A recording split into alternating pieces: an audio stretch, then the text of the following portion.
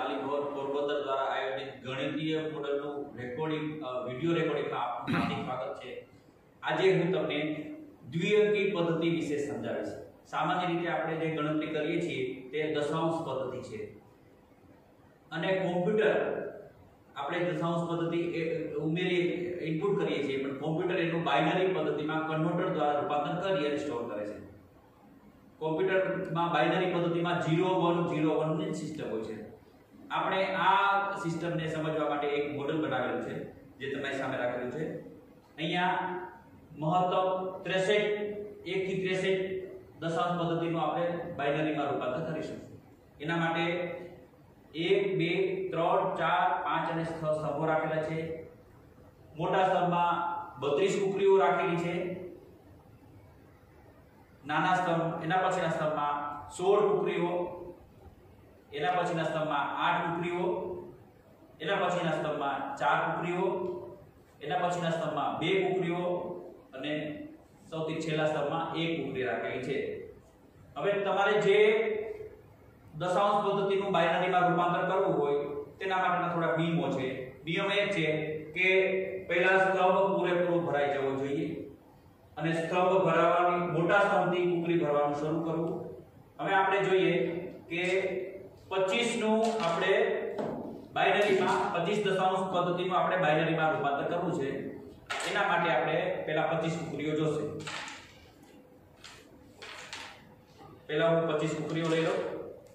1 2 3 4 5 6 7 8 9 10 11 12 13 14 15 16 17 18 19 20 21 22 23 24 અને 25। હવે આપણને ખબર છે કે આ 32 કુકરી છે એટલે આપણે ભરવાની શરૂઆત અહીંયાથી 16 માંથી કરશું। 16 માં આપણે 16 કુકરી નાખી દી। 1 2 3 4 5 6 7 8 9 10 11 12 13 14 15 અને 16। હવે પછીમાં 8 કુકરી સમાઈ શકશે એટલે 1 2 3 4 5 6 7 અને 8। હવે અહીંયા 4 કુકરીની જરૂર છે જે મારી પાસે નથી। અહીંયા 2 કુકરીની જરૂરત છે જે મારી પાસે નથી, તો 1 કુકરી છે એટલે હું આ 1 કુકરીને અહીંયા મૂકું છું। હવે ગણવાની શરૂઆત આ બાજુથી કરવાની, આ ધ્યાનમાં નથી લેવાનું। પૂરેપૂરો સ્તંભ ભરાઈ ગયો છે તો એના બરાબર 1 લેવાનો, એટલે 1 1 જે સ્તંભ ખાલી છે ત્યાં 0 લેવાનો, 0 0 1 એટલે કે અહીંયા આપણે જોઈએ 25 નું બાઇનરી મૂલ્ય 1 1 0 0 1 થાય છે।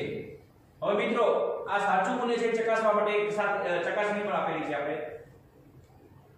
1 2 3 4 ને 5 છે પણ 2 0 થી શરૂઆત કરવાની। 2 0 મૂકવાનું પહેલા ઇન્ટુ ગુણ્યા 1 વત્તા 0 ગુણ્યા 2 વત્તા 0 ગુણ્યા 2 વત્તા 1 ઇન્ટુ 2 પ્લસ 1 ઇન્ટુ 2 4 થી આપણે ગણતરી કરીએ।